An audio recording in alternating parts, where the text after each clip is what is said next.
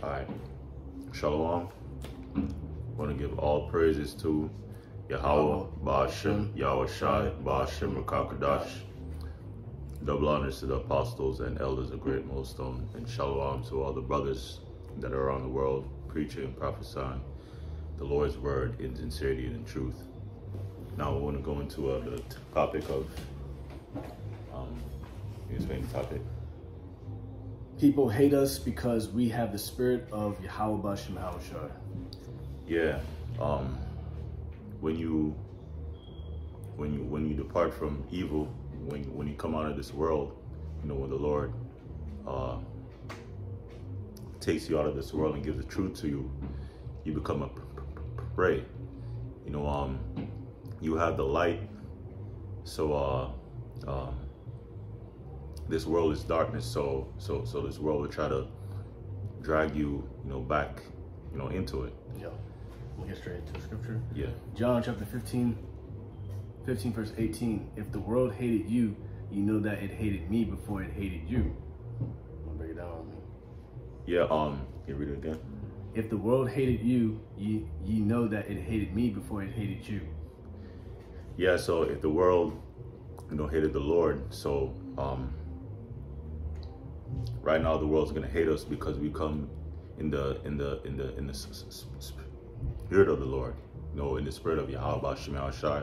Because when the Lord was here 2,000 years ago, he was preaching of the kingdom, he was preaching repentance, and the world back then, starting with the world of Israel, they didn't like that because they didn't want to repent. They wanted to stay, Roman slaves.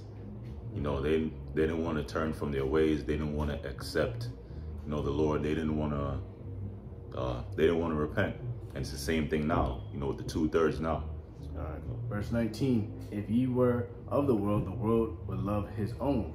But because ye are not of the world, but I have chosen you out of the world, therefore the world hateth you. Yeah, so the Lord chose us, out of the world, and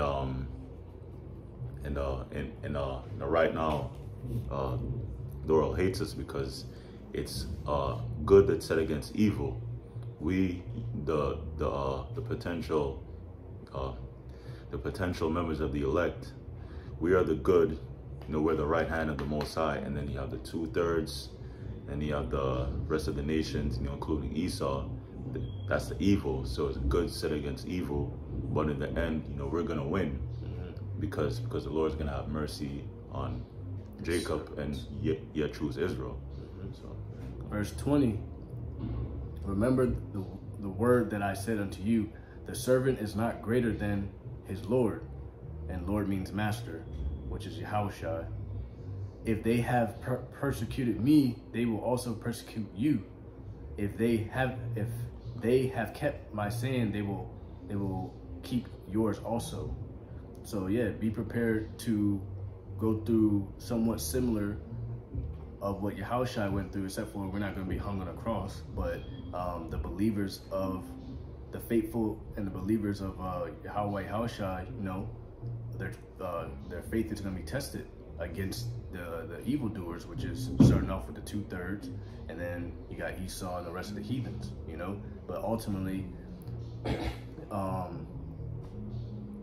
coming in the spirit of Yahweh Ba'ashem Yahweh Shai and trying to be righteous in a wicked world, wicked society, wicked land, we're automatically going up against the grain. We're not going with the so-called norm of the world. Therefore, what do you think is going to happen naturally? Can a hyena dwell amongst lions in a lion's den? No, it cannot. And just like the brother said, when you come in the spirit of Yahweh Ba'ashem Yahweh Shai, now basically we're prey. We're the Lord's sheep, and roughly phrasing, the Lord said that He will rise up to the prey, and the Lord's going to fight for us in that said day, the day of the Lord.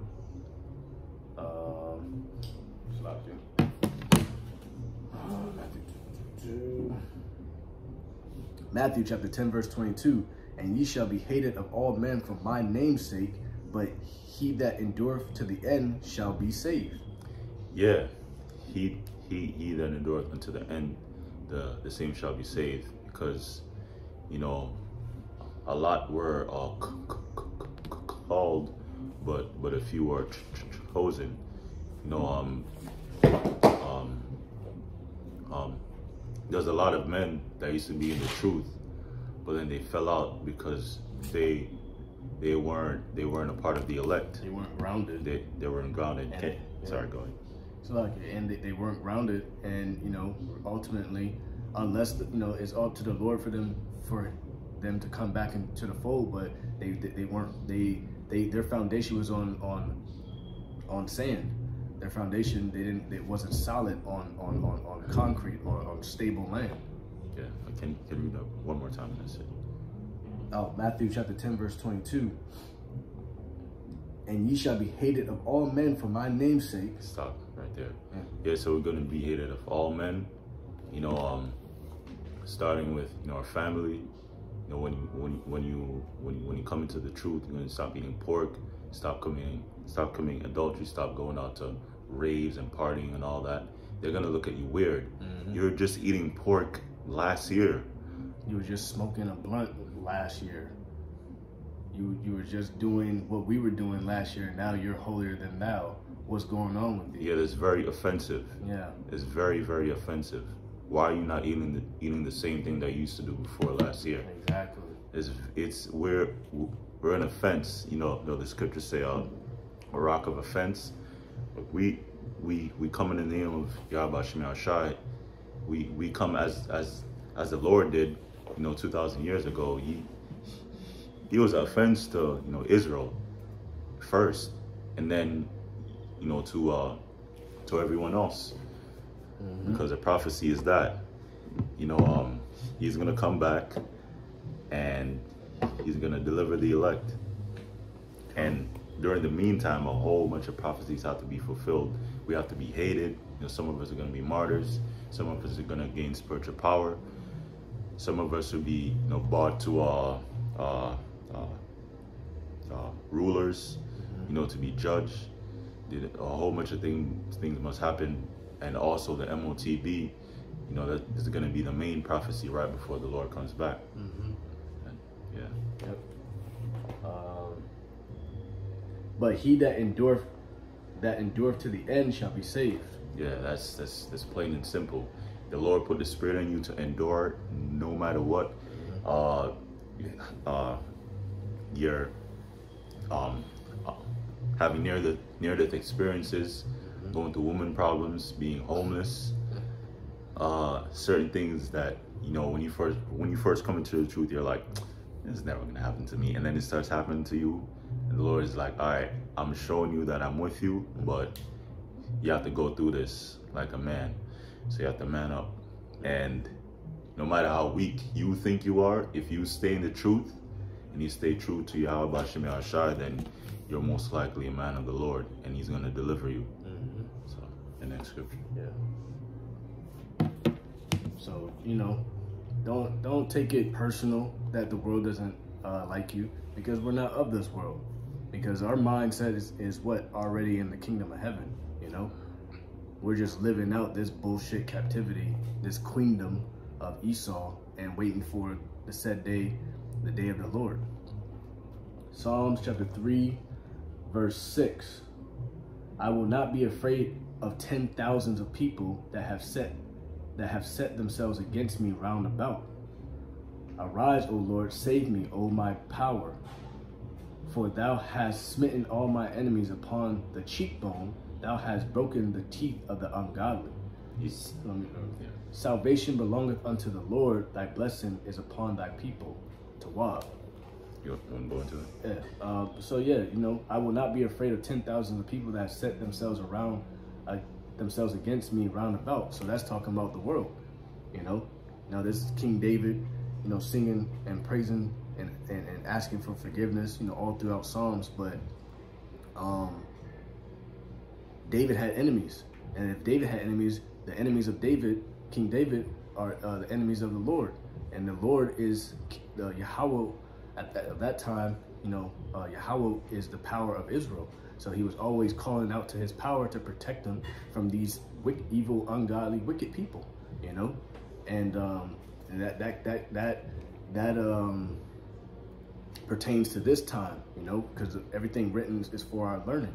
Everything that was written 2,000 years ago is also, to be exercised and looked at in this time period, because there's nothing new. There's nothing new under the sun. The whole world is against us. The whole world is against the 144,000 elect men, Lord willing, the potential elect, the potential chosen. You got something to say? Yeah, the brother explained it well, because back then, when David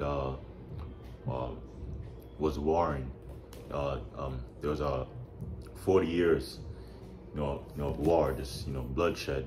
That's why David, wasn't allowed to build the temple for the Lord. That was supposed to be handed over to his son King Solomon, which is Yahushua in the reincarnation. So all the time he was warring with the enemies round about the land of Israel, the Philistines, Moabites, so and so forth, all those nations back then. And the Lord delivered him, out of all of that. So it's the same as now. We, the brothers that are doing the work, we are encompassed by the 2/3 and the rest of the enemies of the world. These other people that believe in the other philosophies, by the so-called white man Esau, by the military, by everyone that's not in the truth. That's it. But the Lord will deliver us, Lord will. One more scripture. Yeah. 2 Corinthians chapter 12, verse 10. Therefore I take pleasure in infirmities and in reproaches, in necessities, in persecutions, in distresses, for Hamashiach's sake. For when I am weak, then I am strong. Yeah, can you read that again, sir? Therefore I take pleasures in infirmities. Stop. My bad. You take pleasure in infirmities. Infirmities that's dealing with sicknesses. Because your body's not firm, your body's not whole, your body's at dis-ease. So, when we're being chastised of the Lord, that means the Lord is dealing with you, whether infirmities, go on. In reproaches, whenever brought to shame, you're brought to shame. Someone comes up against you. Yeah. Humiliation also. Yeah. In necessities. Go into that. In necessities, lack of whatever that you're lacking. You might not have the money to pay, and then that's why you call on the Lord first and foremost, and then that's why you have a brotherhood. Yeah. Go ahead. In persecutions. Being persecuted, every day is a new hell. It's brought upon you. The Lord delivers you out of it, but when you're going through it, it's not fun. But you still have to take it carefully. You're not supposed to give up. And literal persecution, being wrongfully convicted for something. Your wife might have you get locked up. Your ex-girlfriend. Somebody might lie on you, say you stole something in a store, and then there's no evidence. The demons are always coming at different angles. Yeah. In distresses. Yeah. Whenever you're in distress, whenever you feel like there's no hope. Low in the spirit. Whenever you're low in the spirit. Go ahead. For Hamashiach's sake. For Yahushua's sake. So we have to endure, all of that, that was said in the scripture for Yahushua's sake, because he had to go through his trial. The man, he sweat blood because he was under so much stress and anxiety that he sweat blood, because he had to give up himself as a sacrifice for the nation for the nation of Israel. Go ahead. For when I am weak, then I am strong. Yeah, so your true strength is known when you're weak, not when you're up, not when you're doing good, not when you're, 100% healthy. Your true strength is known, when you're at your last, when you're sick,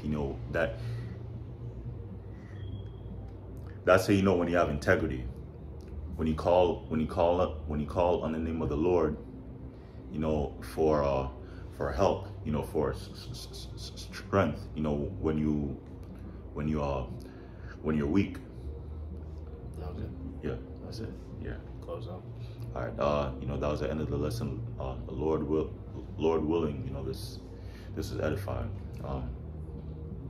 All praises, honor, and glory to Yahweh, Ba'ashem, Yahweh Shai, Ba'ashem, Rakakadash. Double honors to the apostles and elders of Great Millstone. Shalom. Shalom. Abba Babo.